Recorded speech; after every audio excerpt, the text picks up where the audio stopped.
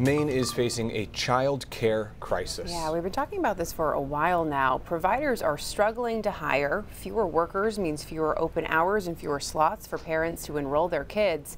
And lawmakers on both sides of the aisle acknowledge the issue, citing reports that 70% of kids in Maine under age 6 live in families where all available parents are working.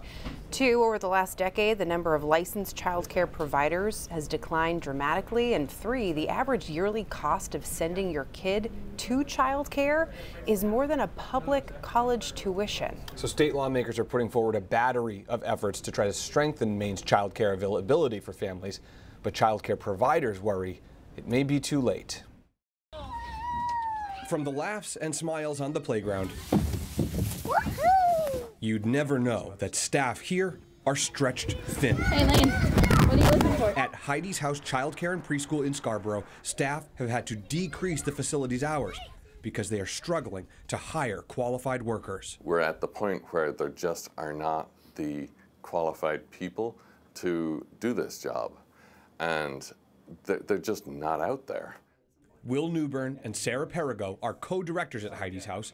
We interviewed them in January when they said of 12 interview offers, not one ever showed up. And that's what we're dealing with. That's how bad it's gotten, that we have literally not had an interview since, I don't know when, but that's all we do is try.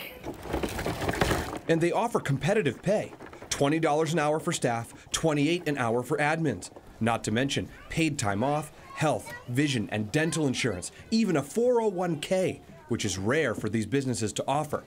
Despite the benefits, they've only been able to hire one teacher since January. That lack of staff means they have to cut back on the hours they're open and shut down rooms, meaning less coverage for working parents. We can't open all of our classrooms to full capacity because we can't hire. That has a domino effect on teachers and kids. It's harder to be able to actually give them time off when we're stretched thin. We try not to have the children impacted, but can they be? Will they be? Yes, of course. Compounding this concern is an upcoming change to some pandemic relief money that currently gives child care workers in Maine an extra $200 per month just for working in the field. In July, Maine's Department of Health and Human Services is set to change those stipends to a 3-tier system. If money is lessened or taken away, typically you lose employees. An extra $200, makes a difference. I think we did together, Digger. Teachers like Brooke Santamore. Yeah, it was definitely helpful. We reached out to DHHS to see what changes to expect and have not received a response. It's information these providers are anxiously awaiting. We're hoping that $200 is the floor, and it goes up from there. Governor Janet Mills announced Wednesday a $24 million federal grant to expand access. It will expand outreach and programming, create pilot projects to make pre-K more accessible, increase career growth training for educators, and add financial support for providers to improve their offerings. Out came the sun and dried up all the rain. Senate Republicans want to improve access in rural areas where major gaps exist by increasing subsidies and decreasing regulations on how many kids someone like a babysitter can watch at one time without having to get a state child care license.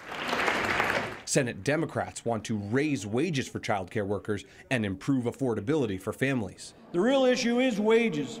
And for too long, child care workers have been treated, or COMP said, haven't been treated like the professionals that they are.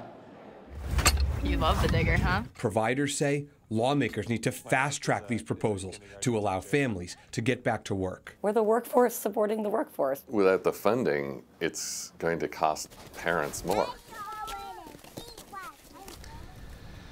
So staff at Heidi's tell me that they have more than 150 families on their infant and toddler wait lists, and they tell me that if they can't hire anybody, they're going to have to cut down their class sizes even more. Wow, and that bit about 12 interviews, nobody shows up. I mean, that really puts things into perspective of what they're dealing with right now. And if you think about that, that interview was in January.